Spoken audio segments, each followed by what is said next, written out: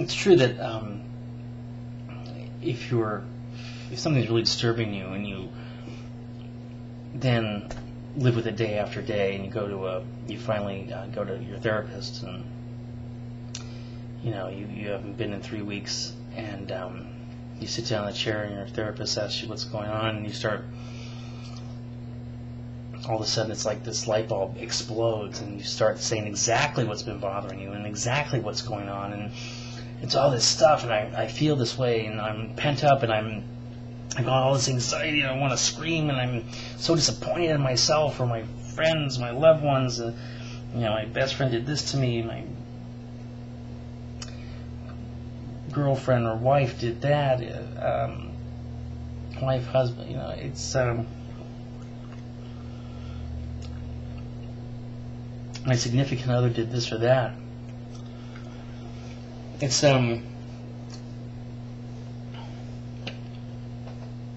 common. It's common to have something really, really bother you tremendously, and not be able to identify it, or be pushing it aside and saying, no, that's not really bothering me, or I think this is bothering me, but it's not why I feel like crap. I think this is bothering me, but it's not why I feel so empty. And it in fact is. And I think I do feel a tremendous amount of guilt over the documentary and my lack of understanding of its progress. And when I can't articulate what I feel it should need, or what I want to imagine that it could have, and I can't articulate it, I can't bring it into words, and I don't know what the answers are, I feel like I feel disappointed in myself, I feel limited. Like, I can't cut it, I mean, it's not even entertaining. It's not like I've slit anyone's throat, or I don't mean like that. I mean, it's not even like dramatic or, going out in a blaze of glory. It's just this kind of, it feels like this empty kind of, oh, I don't know, I mean, I've definitely been able to motivate myself more and more as I've gotten older. I think that's true, but some days I feel like the I don't want to's and the oh my gods and the what the fucks and the, oh, I was just kidding, I didn't mean to say it that way. I feel like they're just out of control. Completely out of control, and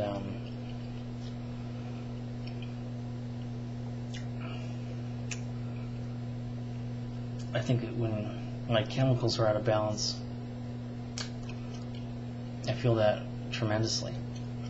And my sensitivity level says, oh my God, this is hell. Oh. But I do worry. I worry about my lack of connection with other people. I don't know how to say that. I have a girlfriend. I have a wonderful job that allows me free time. I get by. I worry a lot. I'm not connected with people like I would like to be. And I wish it were different. I need to make more connections. And, I mean, I know I can, but sometimes I feel like I'm a special cup of tea. And definitely not everybody's. Like I'm really an acquired taste. Like Gouda or Brie. I love Brie.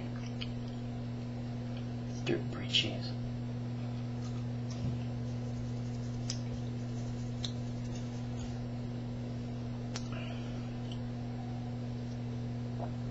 But I'm sure meditating and keeping an open mind, I know it will come. I know that I'm going to be positive. I'm going to stay upbeat. I'm going to stay inspired. I think meditating, keeping an open mind, being forthright, being happy and upbeat, and taking care of myself so I can be more gregarious and outgoing. I know that'll lead to connections, real connections, and happiness. I know that I have to maintain a excited level of healthy level of inventiveness to make those connections.